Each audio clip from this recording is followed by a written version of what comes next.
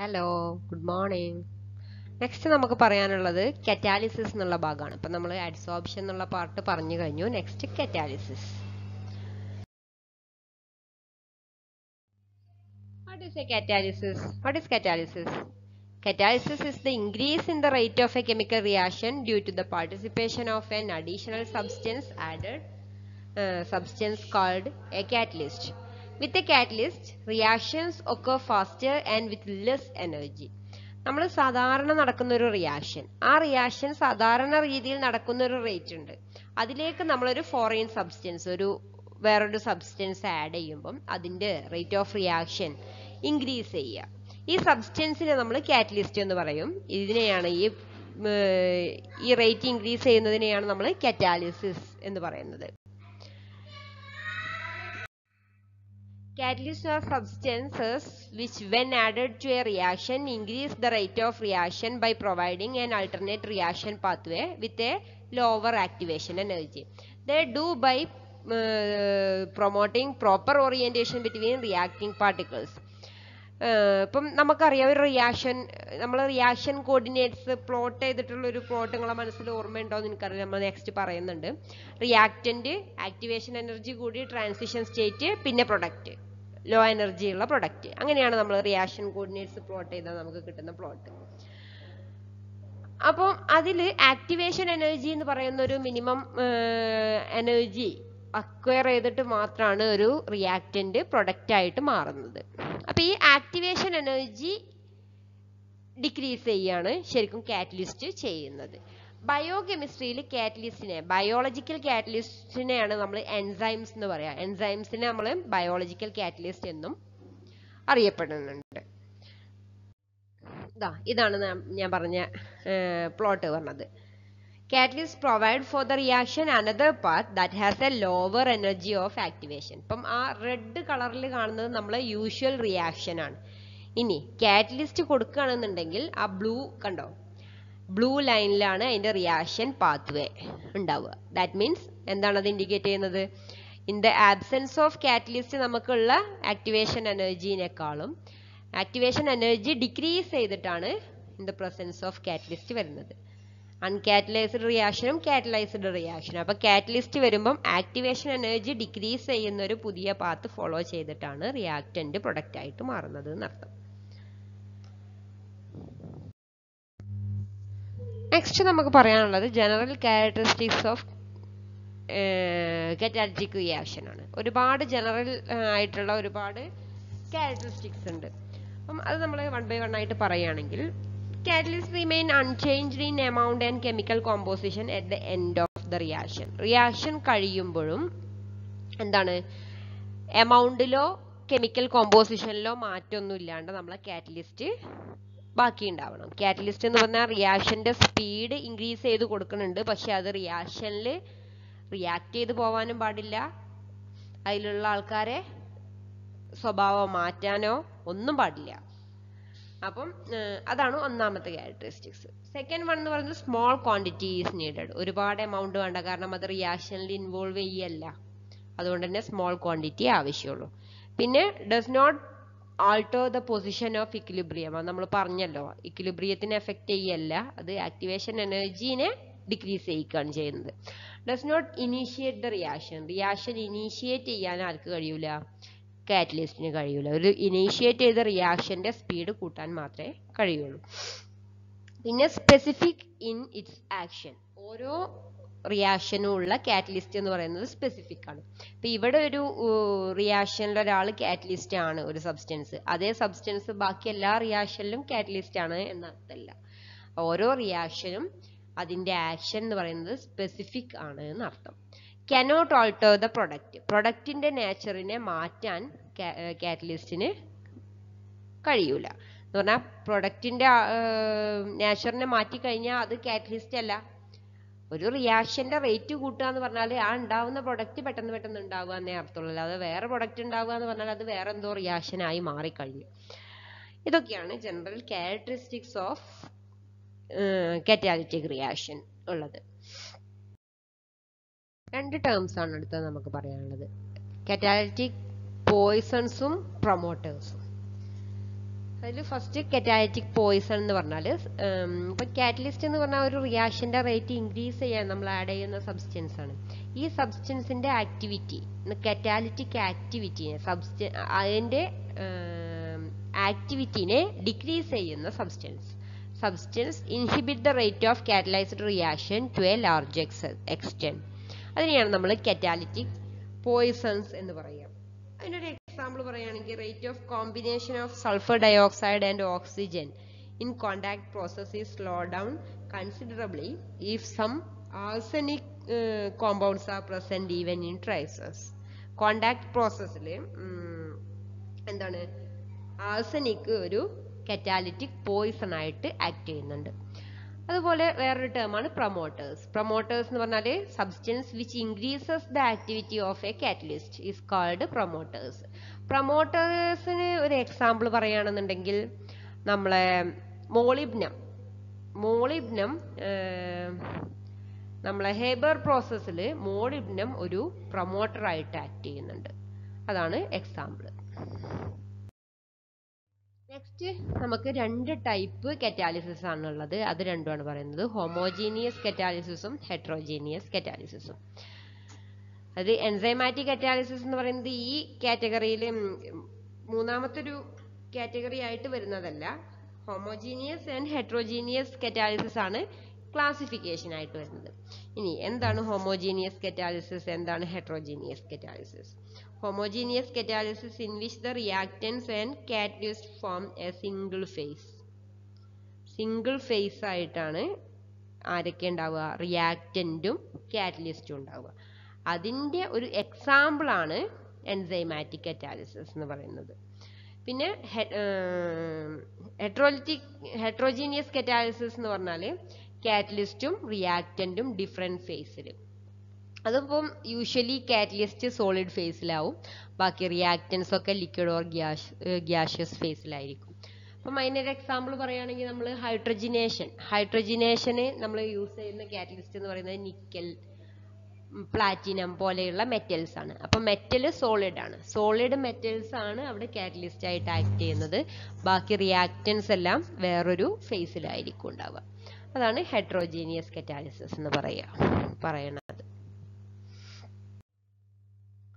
Homogeneous catalysis നമ്മൾ പറഞ്ഞു, when the reactant and the catalyst are in the same phase, liquid or gas, the process is said to be homogeneous catalysis. Example തന്നിട്ടുണ്ട് കണ്ടോ, hydrolysis of sugar is catalysed by H+ ion furnished by sulphuric acid. ഇനി ഇതിന് ഒരുപാട് advantage ഉണ്ട്. കാരണം റിയാക്റ്റന്റും പ്രൊഡക്റ്റും ഒരേ ഫേസിലാവുമ്പോൾ എന്താണ്, നല്ല കോണ്ടാക്റ്റ് ആണ്. റിയാക്റ്റന്റും കാറ്റലിസ്റ്റും തമ്മിലുള്ള കോണ്ടാക്ട് വെരി ഗുഡ് കോണ്ടാക്റ്റ് ആണ്. പക്ഷേ ഒരുപാട് ഡിസഡ്വാൻറ്റേജ് ഉണ്ട്. റിയാക്റ്റന്റ് മീഡിയത്തിൽ തന്നെ കാറ്റലിസ്റ്റ് ഡിസോൾവ് ചെയ്യാന്ന് പറഞ്ഞാൽ റിയാക്ഷൻ കഴിഞ്ഞിട്ട് നമുക്ക് കാറ്റലിസ്റ്റിനെ റീകവർ ചെയ്യൽ ബുദ്ധിമുട്ടാണ്. അതാണ് ഇതിന്റെ മെയിൻ ഡിസഡ്വാൻറ്റേജ് എന്ന് പറയുന്നത്. Catalysis needs to B separated after reaction. അപ്പോഴല്ലേ നമുക്ക് അതിന് കാറ്റലിസ്റ്റ് എന്ന് പറയാൻ പറ്റുള്ളൂ. റിയാക്ഷൻ കഴിഞ്ഞിട്ട് നമുക്ക് കാറ്റലിസ്റ്റിനെ അതിന് റീകവർ ചെയ്തെടുക്കാൻ കഴിയണം. എന്നിട്ട് അതിന് വേറെ റിയാക്ഷനിൽ നമുക്ക് കാറ്റലിസ്റ്റ് ആയിട്ട് ആക്ട് ചെയ്യിക്കാനുള്ളതാണ്. അപ്പം recovery may be difficult because the temperature of the distillation can destroy the catalyst. കാറ്റലിസ്റ്റിനെ destroy ചെയ്യാനുള്ള സാധ്യതയുണ്ട്. അത് രണ്ടും ഒരേ ഫേസ് ആയതുകൊണ്ട് റീകവറി ബുദ്ധിമുട്ടുമാണ്. ഇതാണ് ഇതിന്റെ മെയിൻ ആയിട്ടുള്ള ഡിസഡ്വാൻറ്റേജ് എന്ന് പറയുന്നത്. നെക്സ്റ്റ് നമുക്ക് പറയാനുള്ളത് ഹെട്രോജീനിയസ് കറ്റാലിസിസ്. നമ്മൾ പറഞ്ഞു, catalytic process in which the reactance and the catalyst are in different faces is known as heterogeneous catalysis. Example Nokia oxidation of sulfur dioxide into sulfur trioxide in the presence of platinum. The reactant is in gaseous state while the catalyst is in the solid state. നമ്മൾ heterogeneous കറ്റാലിസിസിൽ usually catalyst solid ഫേസിലായിരിക്കും, reactance gaseous or liquid ഫേസിലായിരിക്കും ഉണ്ടാവുക. ഇതിന്റെ main advantage എന്ന് പറയുന്നത് there is little difficulty in separating and recycling the catalyst. കാരണം reaction മീഡിയത്തിൽ different face ആയിട്ടാണ് catalyst കിടക്കുന്നത്. അതുകൊണ്ട് സെപ്പറേറ്റ് ചെയ്യൽ എളുപ്പമാണ്. ജസ്റ്റ് ഇപ്പോൾ ലിക്വിഡ് ഫേസിൽ റിയാക്റ്റന്റും കാറ്റലിസ്റ്റ് സോളിഡ് ഫേസും ആണെങ്കിൽ ജസ്റ്റ് ഫിൽട്ടർ ചെയ്താൽ നമുക്ക് എന്ത് കിട്ടും, കാറ്റലിസ്റ്റിനെ സെപ്പറേറ്റ് ചെയ്യാൻ പറ്റും. അതുകൊണ്ട് തന്നെ സെപ്പറേഷനും റീസൈക്ലിങ്ങും ഈസിയാണ് എന്നതാണ് ഹെട്രോജീനിയസ് കറ്റാലിസിസിന്റെ മെയിൻ അഡ്വാൻറ്റേജ് എന്ന് പറയുന്നത്. ഇനി അതിന്റെ disadvantage നോക്കുകയാണെങ്കിലോ, there is A lower effective concentration of catalyst since the reaction ഒക്കെ only on the exposed active surface. അപ്പം ഇതിന്റെ ഹെട്രോജീനിയസ് കറ്റാലിസിസിൽ നമ്മളിപ്പം അഡ്സോർപ്ഷൻ പറഞ്ഞപ്പോൾ പറഞ്ഞു, ഹെട്രോജീനിയസ് കറ്റാലിസിസിൽ എങ്ങനെയാണ് അതിന്റെ കറ്റാലിസ്റ്റിക് പ്രോസസ്സ് നടക്കുന്നത്? കാറ്റലിസ്റ്റിന്റെ പുറത്തുള്ള ആക്റ്റീവ് സെന്റേഴ്സിലാണ് റിയാക്ഷൻ നടക്കുന്നത്. അപ്പം lower effective concentration of catalyst since the reaction ഒക്കെ only on that exposed active surface. Expose ചെയ്തിട്ടുള്ള ആക്റ്റീവ് സൈഡ്സിൽ മാത്രമാണ് എന്ത് നടക്കുക? റിയാക്ഷൻ നടക്കുക. അപ്പോൾ അതാണ് ഇതിന്റെ ഒരു മെയിൻ ഡിസഡ്വാൻറ്റേജ് എന്ന് പറയുന്നത്. നെക്സ്റ്റ് നമുക്ക് തിയറീസ് ഓഫ് കറ്റാലിസിസ് ആണ് എക്സ്പ്ലെയിൻ ചെയ്യാനുള്ളത്. കറ്റാലിസിസ് എക്സ്പ്ലെയിൻ ചെയ്യുന്ന തിയറീസ്, അത് 2 തിയറിയാണ് നിങ്ങൾക്ക് പഠിക്കാനുള്ളത്. ആദ്യം ഹെട്രോജീനിയസ് കറ്റാലിസിസ് എക്സ്പ്ലെയിൻ ചെയ്യാനുള്ള adsorption തിയറിയും, second one homogeneous catalysis explain ചെയ്യുന്ന ഇന്റർമീഡിയറ്റ് കോമ്പൗണ്ട് ഫോർമേഷൻ തിയറിയും. അതിൽ first adsorption theory of heterogeneous catalysis നമുക്ക് നോക്കാം. Adsorption theory, according to adsorption theory, heterogeneous catalysis occurs through the adsorption of reactant on the surface of the catalyst. നമ്മൾ അഡ്സോർപ്ഷനിൽ പറഞ്ഞിട്ടുണ്ടായിരുന്നു, കാറ്റലിസ്റ്റിന്റെ പുറത്ത്, കാറ്റലിസ്റ്റിന്റെ സർഫസിൽ ഒരുപാട് active centres ഉണ്ട്, active sites. ആ സൈറ്റുകളിലേക്ക് നമ്മൾ റിയാക്ടിങ് മോളിക്യൂൾസ് അഡ്സോർബ് ചെയ്യും. അഡ്സോർബ് ചെയ്തിട്ട് ആണ് റിയാക്ഷൻ നടക്കുന്നതെന്ന് നമ്മൾ പറഞ്ഞിട്ടുണ്ടായിരുന്നു. അത് തന്നെയാണ് ഇവിടെ പറയുന്നത്. നമ്മളെ കാറ്റലിസ്റ്റിന്റെ പുറത്തുള്ള അൺബാലൻസ്ഡ് റെസിജ്വൽ സൈറ്റ്സ് ഉണ്ട്. സൈറ്റ്സ് എന്താണ്? Catalyst has A number of sites where unbalanced or residual forces are existent. അപ്പോൾ നമ്പർ ഓഫ് സൈറ്റ്സിൽ, ആ സൈറ്റിലെയാണ് നമ്മൾ റിയാക്റ്റീവ് മോളിക്യൂൾ അഡ്സോർബ് ചെയ്യുക. അഡ്സോർബ് ചെയ്തിട്ട് അവിടെ ഇപ്പം അഡ്സോർബ് ചെയ്യുന്നത് ഫിസിസോർപ്ഷൻ ആൻഡ് കെമിസോർപ്ഷൻ വഴിയാണ്. അതിൽ ഫിസിസോർപ്ഷനും കെമിസോർപ്ഷനും ഇൻവോൾവ് ചെയ്യുന്നുണ്ട് എന്നാണ് പറയുന്നത്. ഇനി അത് നമുക്ക് നോക്കാം എങ്ങനെയാണ് അവിടെ ഫിസിസോർപ്ഷനും കെമിസോർപ്ഷനും വരുന്നത് എന്നുള്ളത്. ഇനി അവിടെ molecules can be held by these surface forces at the active centers. Such adsorption causes എന്തൊക്കെയാണ് അവിടെ സംഭവിക്കുന്നത്? An increase in the concentration of the reactant on the catalyst surface. അപ്പോൾ ഇവിടെ ചിത്രത്തിൽ നോക്കിയാൽ തന്നെ നമുക്ക് മനസ്സിലാവും, ആക്റ്റീവ് സൈറ്റിന്റെ പുറത്തേക്ക് റിയാക്ടിങ് മോളിക്യൂൾസ് എയും ബിയും ചെന്ന് സർഫസ് സൈറ്റിൽ എയുടെയും ബിയുടെയും കോൺസെൻട്രേഷൻ ഇൻക്രീസ് ചെയ്യും. A weakening of the bonds in the reactant molecule. Weakening of the bond നിങ്ങൾക്ക് മനസ്സിലാവണമെന്നുണ്ടെങ്കിൽ നിങ്ങളെ ബുക്കിലുണ്ട് ഒരു example. Hydrogenation of alkene in the presence of nickel catalyst. നിക്കലിന്റെ സർഫസിൽ ഹൈഡ്രജനും ബോണ്ട് ഫോം ചെയ്യും, ആൽക്കീനും ബോണ്ട് ഫോം ചെയ്യും എന്ന് പറഞ്ഞാൽ അഡ്സോർബ് ചെയ്യും. അഡ്സോർബ് ചെയ്യുമ്പം അവിടെ ബോണ്ട് ഫോർമേഷൻ നടക്കുന്നുണ്ട്. അതാണ് കെമിസോർപ്ഷൻ എന്ന് പറഞ്ഞ. കെമിസോർപ്ഷൻ എന്ന് പറഞ്ഞാൽ കെമിക്കൽ ബോണ്ട് വഴിയാണല്ലോ അവിടെയുള്ള ഫോഴ്സ് വരുന്നത്. അപ്പോൾ ഹൈഡ്രജൻ ബോണ്ട് ഫോം ചെയ്യുമ്പം, ഹൈഡ്രജൻ എന്ന് പറഞ്ഞാൽ എച്ച് ബോണ്ട് H2 മോളിക്യൂൾ അല്ലേ. അപ്പൊ അത് ബോണ്ട് ഫോം ചെയ്യുമ്പോൾ എന്ത് സംഭവിക്കും? ഈ എച്ച് ബോണ്ട് വീക്കൻ ചെയ്യും. അത് വീക്കൻ ചെയ്ത് ആ ബോണ്ട് ബ്രേക്ക് ചെയ്ത് ഇൻഡിവിജ്വൽ ഹൈഡ്രജൻസ് ആണ് നമുക്ക് എങ്ങോട്ട് വേണ്ടത്? ആൽക്കീന് ഹൈഡ്രജനേഷൻ നടത്താൻ വേണ്ടത്. അപ്പൊ സെക്കൻഡ് അവിടെ സംഭവിക്കുന്നത് weakening of the bones in the reactant molecule ആണ്. പിന്നെ പറയുന്നത് an alignment of the reactant molecule in proper orientation for easy occurrence of the reaction at the catalyst surface. നമുക്ക് പ്രൊഡക്റ്റ് എന്താണോ വേണ്ടത് അതിനനുസരിച്ചിട്ടുള്ള പ്രോപ്പർ ഓറിയന്റേഷനിലാണ് മെറ്റൽ സർഫസിൽ നമ്മൾ റിയാക്റ്റന്റ് മോളിക്യൂള് നിൽക്കുക.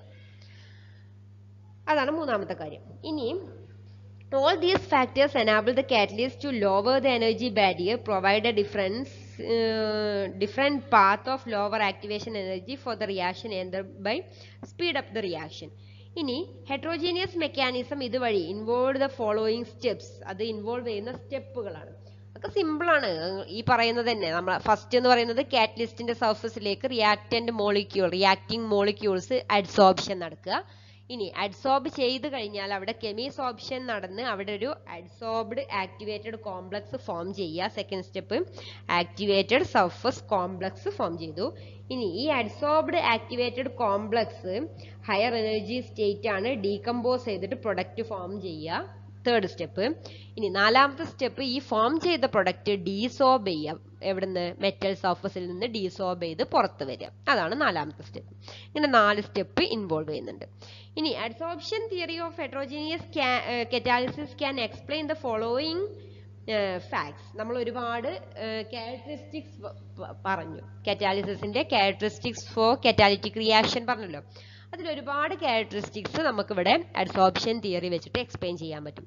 ഒരു ക്യാരക്ടറിസ്റ്റിക്സ് നമ്മൾ പറഞ്ഞതാണ്, greater catalytic efficiency of finally divided metal.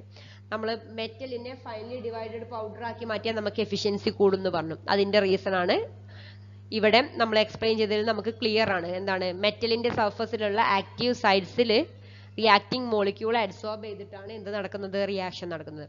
അപ്പം ഫൈനലി ഡിവൈഡ് ചെയ്യുമ്പോൾ എന്താണ്, സർഫസ് ഏരിയ ഇൻക്രീസ് ചെയ്യും എന്ന് പറഞ്ഞാൽ കറ്റാലിറ്റിക് ആക്റ്റീവ് സൈഡ്സിന്റെ എണ്ണം ഇൻക്രീസ് ചെയ്യും. ആക്റ്റീവ് സൈഡ്സിന്റെ എണ്ണം ഇൻക്രീസ് ചെയ്യുമ്പോൾ നാച്ചുറലി എന്ത് സംഭവിക്കും, റിയാക്ഷന്റെ റേറ്റ് കൂടുതലായിരിക്കും.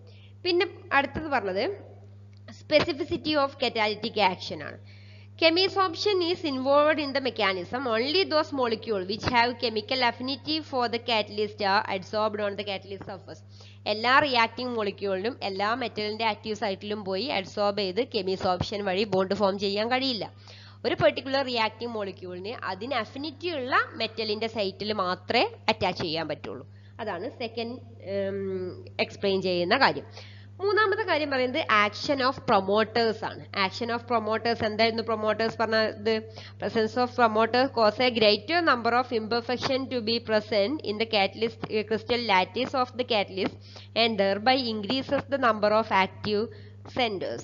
This obviously causes an increased chemisorption of the reactant molecule on the catalyst surface and a corresponding increase in the efficiency of the catalyst.